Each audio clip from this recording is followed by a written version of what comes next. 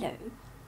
So last time I saw you, I was in the process of painting a lily pond inspired piece. So I'm just gonna jump straight into the rest of that process so I can show you the final painting.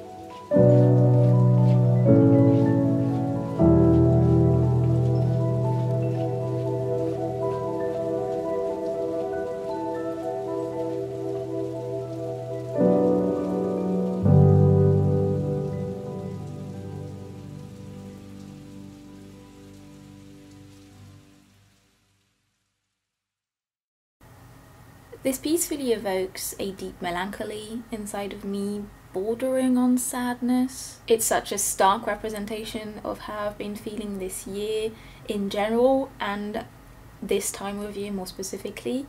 After I finished it and I took a step back from it, the full scale of what my unconscious was trying to express sort of hit me really hard. I know my work can be dark, but in all the pieces I paint, I never want them to just express one difficult emotion.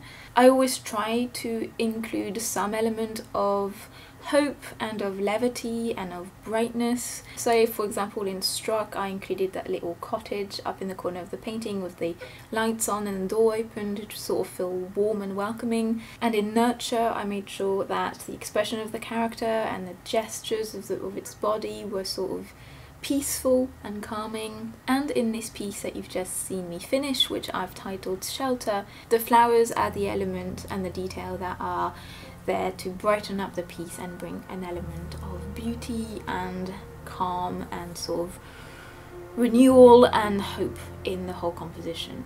But I can't escape the fact that at its core, this piece is essentially about feeling overwhelmed and isolated. The external elements can't be avoided, the water is seeping in from below and from above. There's nothing that can really provide true shelter from those elements. The character is meant to be in a position where it's trying to both shelter itself, protect itself, and is also tentatively reaching out to try and understand what is going on, try and take it into its stride, and try and appreciate the beauty of the situation and the context it's in. I chose to center this piece around water because I find it fascinating as an element. Water is so strange to me. It's this odorless, more or less tasteless, colourless element that is everywhere. It's ever present, it's uncontrollable, it's fickle, it's what makes up a lot of what we are. We need it to be alive. It's a source of life and growth, and its potential for symbolism is virtually endless and really multi-layered. So this piece hits home in ways I didn't fully expect it to. It will be my last big painting of the year, and it feels quite fitting in a lot of ways. And I hope that you guys will like it too. And as always, I'd love to hear what you see in it and how it makes you feel, and maybe your personal projections onto it, whatever it wakes in you, because that adds to a piece always. It's always very interesting to see how that piece comes to life for other people. You can get prints of it in my shop. I won't ship until after the new year, but if you would like to get yourself a copy of it, it's available as a print in my store. That was the last piece I was going to paint of my 5 painting series, which I started a while back now. I have one more concept to finish if I want to paint all 5, but I'm not going to tackle it this year because I'm completely burnt out. The last few weeks have been an absolute struggle to get anything done, and so I'm not going to tackle a big piece right now. I'm going to try and do other things, working with my sketchbook, that sort of thing, and then I'll pick up more serious work like a big painting in the new year. After I finished this painting, I had a couple weeks of intense clerical work. I had lots and lots of Patreon rewards to catch up on, lots and lots and lots of printing and cutting and signing and packaging. I also had a bunch of orders to fulfill, thanks to those of you guys who took advantage of my holiday sale on my shop, and everyone who ordered anything on either sides of that also.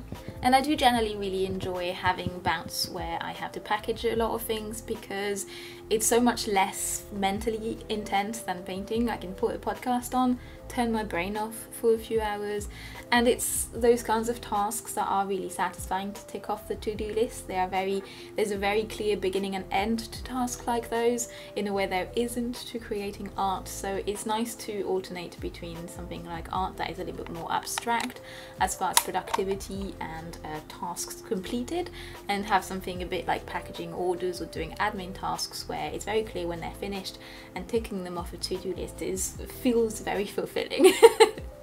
So that was really enjoyable for a few weeks.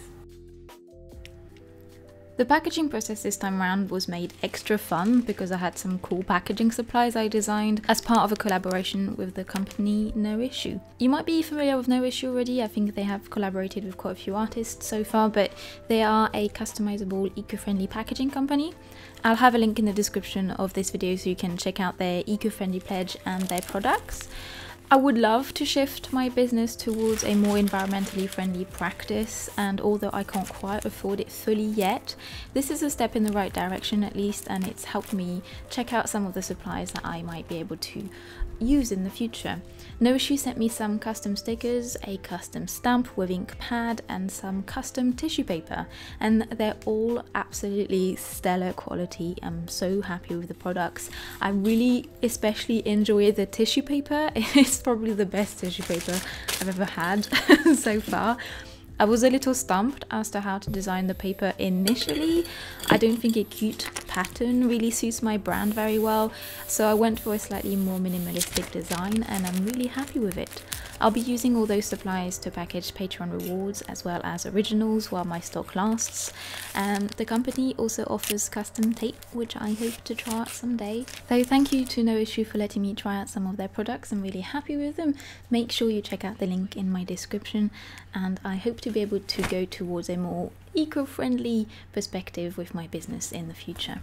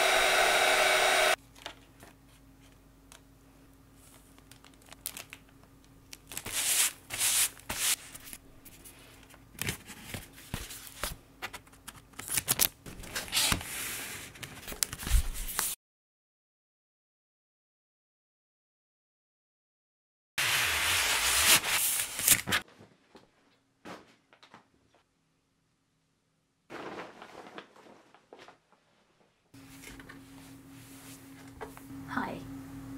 I've not been super well physically the past 2 or 3 weeks.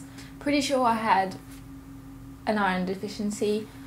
I used to take supplements that had been prescribed by my doctor after I got some blood tests done earlier this year, and I ran out and then sort of thought maybe I was okay, but it's been like 2 or 3 months since I last took my supplements, and I started feeling really crap the past couple of weeks. Literally no energy, genuinely.